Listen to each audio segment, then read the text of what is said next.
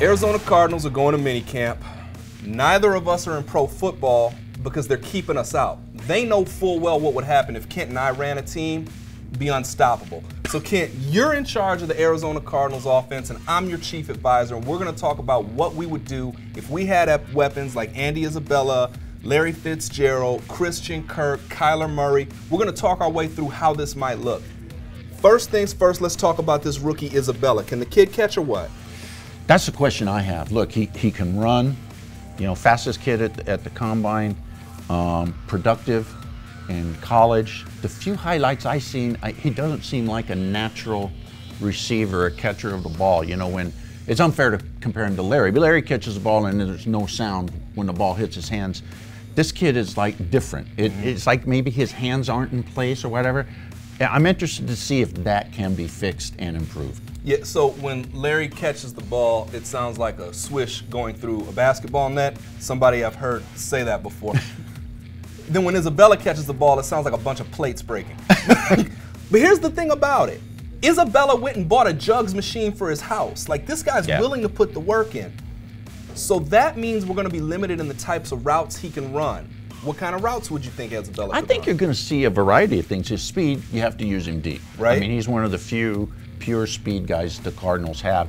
Supposedly he has the quickness to use underneath and to let him run, but how does that mesh with Christian Kirk, who's also that kind of guy? How does that mesh with Fitz, who doesn't go downfield that often anymore? He runs those kind of routes. I think you'll see a lot of crossing stuff, a lot of misdirections. I think we'll see a lot more screen passes in Kingsbury's offense. I think we'll see a lot more jet sweep motion, and they'll hand it to the guys sometimes, and sometimes they won't. It's going to be fun to watch it. And we're not going to know anything until training camp, because mandatory camp starts this week, but we can't report on most of what takes place at practice. All right, so listen, that's about all we can get into now because the clock is out.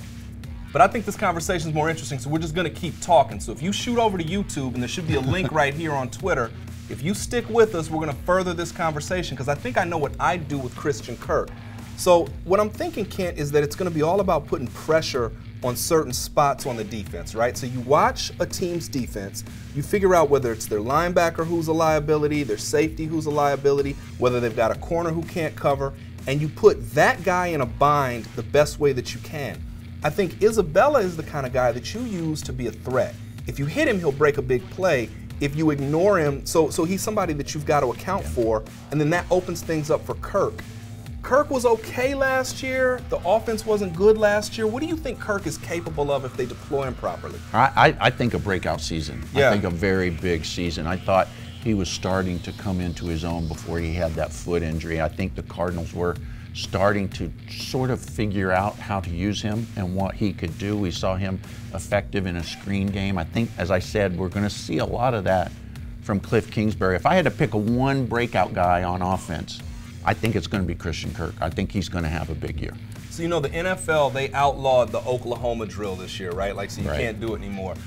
Christian Kirk is like the one guy you don't want to see in that drill, because you're not going to get a hand on him. He's going to make you look bad. If you try to tackle Christian Kirk in space, you're going to whiff. So now what you need to do is have threatening guys around Kirk, and last year that limited his effectiveness because there was no threat. It was like, get him the ball, hope to God he breaks something. Now you've got a guy like Isabella who puts pressure on the defense. Kirk's open there, he gets the ball, there's only one dude there to be able to stop him, and then that creates opportunities. What about some of the other receivers? So what do you do with Fitz?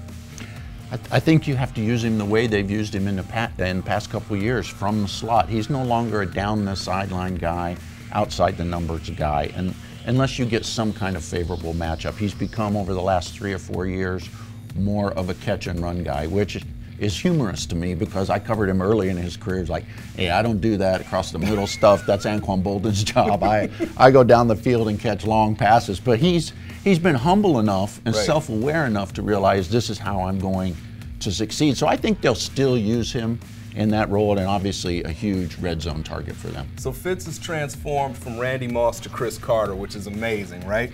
The other thing about Fitz that I think about is he's like a tight end in a two-point stance, right? So if you're able to get Fitz in a mismatch because you've got Isabella out here, you've got to have a fast guy there. You've got Kirk here. You've got to have a fast guy there. Now all of a sudden you got a linebacker or a nickel safety on Fitz, and that creates a mismatch. So again, for me, this whole system is all about creating mismatches. I'm going to throw one more name at you. David Johnson. The guy said, I'm the best running back in the NFL, and it was like the man was singing to my soul. I'm like, exactly, that's the perfect thing. That's what we fans want to hear. I don't care what the stats say. I don't care what happened the last 2 seasons. I know what I can do, and I'm here to prove it. I was so excited to hear that from David Johnson. So what do you think you might see from him in this offense? I don't know if he's the best, but he's up there. Yeah. I don't know. I mean, he can do what Todd Gurley can do. He can do what Le'Veon Bell can do in the right offense if he stays healthy. That's going to be fascinating too. Cliff Kingsbury's offense, wider splits with the guys up front. As we've said, a lot more screen passes. They hired Cliff Kingsbury for his creativity. David Johnson's the perfect guy to be creative with. I think you'll see sort of a 2016, 2017 look from David Johnson. A lot of flanking out, not only in the slot, but put him out wide and use him and not just be a decoy out there. It's very interesting. I think Fitz, you mentioned Fitz earlier, I think having him closer to the formation is a good thing. He's a very good blocker. He can seal an edge. He's not going to blow anybody up, but he'll get in a guy's way and give David some room. This whole thing's really fascinating to me, how Cliff Kingsbury's offense is going to mesh with the NFL. I would have loved to be a fly on the wall of those offensive meetings as he tries to integrate that offense, and some of the veteran NFL coaches on his staff have said, that won't work, that will work, that's a great idea, I don't like that so much. I would have liked to have been a fly on the wall to hear what the offensive players had to feel after last year with Steve Wilks, whose offense was like being in a really, really stuffy room. Cliff Kingsbury probably felt like somebody opened a window. Now we know the guy was not all that great in college. I don't think that means it's going to limit his effectiveness going forward. I think there's a shot that it can work, but that's what Kent and I are going to be watching for. And again, if you gave us an NFL franchise to run, look out. It's going to win some football games because he knows what he's doing, and I'm crazy. We might have a power struggle, though. there might be an opening real quickly. Don't forget to like, share, and subscribe.